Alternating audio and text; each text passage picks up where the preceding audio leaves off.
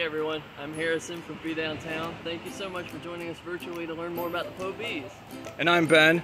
We are so excited to be with you for Dig In this year, and we're very excited to take you to the bees in person as soon as we possibly can.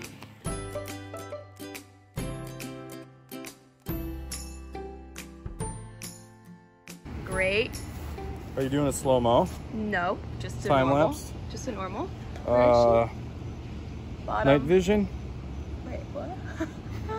Oh, I see her. She's kind of got a reddish tint up on her front. Thank you.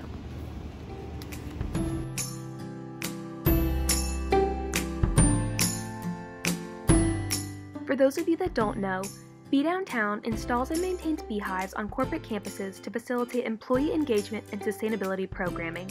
A couple of our other partners in Raleigh include MetLife, SAS, Murphy's Naturals, North Carolina Museum of Art, Cisco, and now Poe Health Center. We are thrilled the bees are buzzing at Poe now. Continue watching to learn more about the Poe bees and how you can help pollinators at home. We hope to see you all soon in person, but until then, take care and stay safe.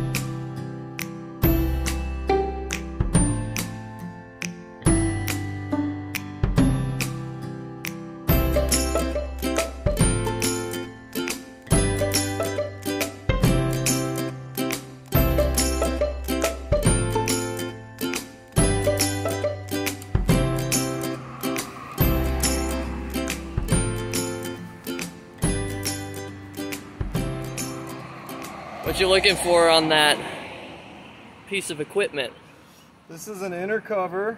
The inner cover has a couple purposes, but I think its greatest purpose is to save or protect your other cover, which is down on the ground there. What I'm doing right now is the bees will corral these little beetles. They're called small hive beetles. And they can't sting them because their shells are too tough and they're too small for the bees to grab and drag out of the hive, or even if they do drag them out, the beetles just go right back in. So the bees corral them into the corners and just kind of pin them there. And so I just look for them and remove the beetles. Help the bees do something they can't do.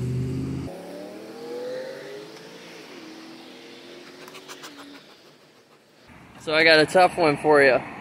Why are honeybees in trouble and dying around the world? There's lots of reasons that the bees are not having the best of times right now. Generally, we point to the 4 Ps, Marlow Spivak, pests, pesticides, which is just more generally chemicals, poor nutrition, and poor management, or just, I like to say, people. And each of those kind of contributes. There's no one big problem. It's just lots of little problems coming together. If you had to pick one, you're like, Ben, you have to pick one, I would say varroa mites, which is one of the pests. That's our biggest problem. Probably followed by pesticides or chemicals, because there's a lot of stuff going on there that we just don't know. This is a beautiful frame on this side too. We got a little bit of those empty spots, or we're a boarded brood, but overall it's really kind of a pretty frame with all these brown, dark brown ones. It's not pollen, it's not honey. Those are all going to turn into baby bees. Probably 1,400 of them, 1,300 of them. And then the same over here. So this is a very healthy colony so far. Seems to be good anyway. Well, more of a technicus question. Are bees ever really babies? A baby? Are they really babies? I mean, sure. It depends when a baby is a baby. Here we have eggs on the outside, some larvae, the little white things there. So brood is a general term for the different stages of development that bees go through. So it's an egg for 3 days, 6 days it's a larva, and then for worker bees, another 12 days as a pupa and those brown cells we saw earlier. So are they a baby? At least when they're an egg and a larva, they're a baby. Do you see the color? I see it. I don't know if our viewers do. There's some brown, gold, brown, burnt orange maybe, or muddy orange. Burns? Burns, there, I like that. And then some green, some grenache. Oh. Yes, technical terms. And this is actually a lot of new wax, which is great to see, especially this time of year. So we know the bees are pulling in some nectar from flowers. At this time of year, it's probably goldenrods and asters. The green is from us. We feed them some sugar water with green dye. That way we know when they're pulling in nectar of their own and when it's food that we've given them. Well, so you're helping the bees. How can people at home help pollinators on an individual level? So let's start with some of the tougher things. Planting plants. Everyone's like, plants and plants, it's so easy. It's not that easy, because you got to plant the right plants. You got to go out there and do it. You got to keep them alive. So I just want to acknowledge that that's a very good thing to do, but it's not the easiest thing in the world to do. But find a list of, in North Carolina, if you search Debbie Rue's North Carolina Extension, NC State Extension, she has a wonderful list all ready for you. You can plant by season. Planting trees is actually a really great thing if they're native trees. So planting things. Another big issue is habitat loss. So in a city, stop cutting your lawn.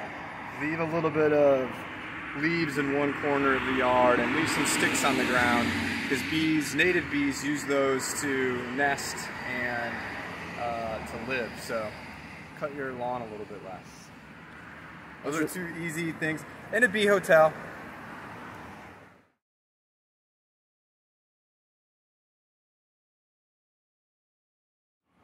What's your favorite fact about the honeybee? My favorite fact about the honeybee. It could be technical or non-technical. Let's start with the non-technical. The non-technical. I love just seeing different colored pollens. Especially in the spring, you pull up, you might have an entire frame of pollen. And it's just so cool to see all the different colors, usually oranges, browns, yellows, but you'll see blacks, whites, oranges, or I already said oranges, whites, blacks are rare, greens, purples. So it's just, you never know what you're going to get. You're a color guy. I do like colors. What's your technicus? My technicus facticus has to do with diversity. So in the bee world, much like in the human world, diversity is a good thing. It's an important thing, but why?